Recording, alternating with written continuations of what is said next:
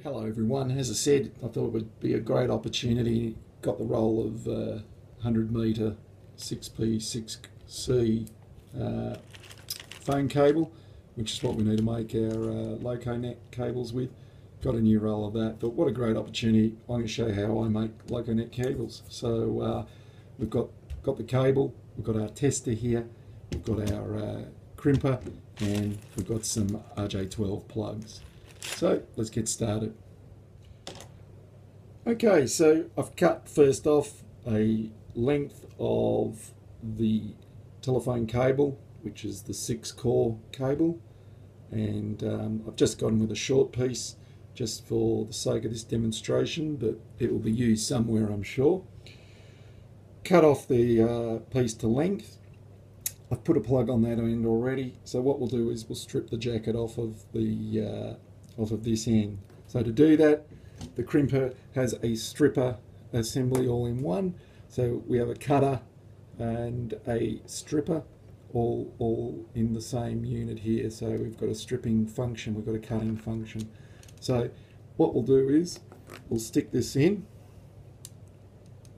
like so into the stripper, and you can see on the back there, and now push it in until it hits this alignment piece there. That means I've put it in as far as I need to.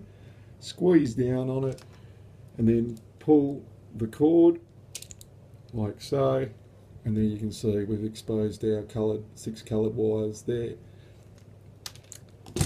Now, so then what I do is take a little piece of that off just to make it a little bit shorter, just by cutting through there. Okay,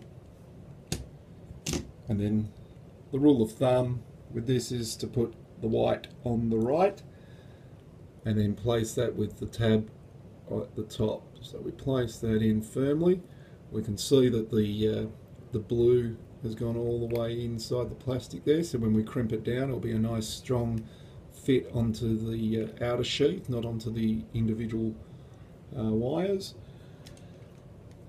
So we pick up our crimp, we've got a insert inside the crimp there for this RJ12, RJ11, RJ12. Put that in there, squeeze it tight, release, give it a quick pull, there we go, tight on both ends. Now, time to do the testing. Okay, so first up, there are other options for testing your cables, and one of them are the LT1. This is the tester that comes with your Digitrax supplied station, like a DCS 100 or a Zephyr, DCS 51, DB150s, etc. So the only issue with these, and I'll show you this, is that it doesn't tell you whether you've got a fault in one particular end of the cable or not. It just means you've got a fault in the cable, difficult to find. The tester I prefer to use is this one. That LT1 costs around about $10 online. This tester here costs around about $15. It's a two-part tester. That means you plug one end into the RJ12 port there, the other end into the RJ12 port on the other end, and the LEDs light up at each end, telling you that you've got a fault or that your cable's good at both ends of the plug. I recommend these. For $15, you can't go wrong. Okay, so we've got our tester here. I like to separate it into two, one for each end. If we turn it up this way, we can see the RJ45 port and the RJ12 port.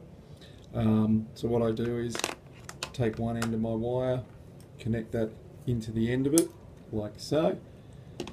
Take the other end, take the other tester, place that in like so, up the right way. Hold those two so we can see them, and then power up on the master over here. Now what you can see is one end of the cable here coming down, showing the steps through the 6 wires of each core, testing that it's fine. Similarly on the other side we can see the 6 LEDs illuminate, and it goes over and over so that you know Good thing of this, if you have a very long Loconet cable, you can plug one in on one end in the other, walk from one end of the layout, testing, making sure that the cable's sound. Don't need a second person, which is great. Anyhow, that is the end of how I make my Loconet cables. Just to celebrate the fact that I've got some nice blue Loconet cable that will make it stand out from all the other cables and wires on the layout. And any questions, feel free to ask. And yeah, hope you enjoyed the video. Thank you.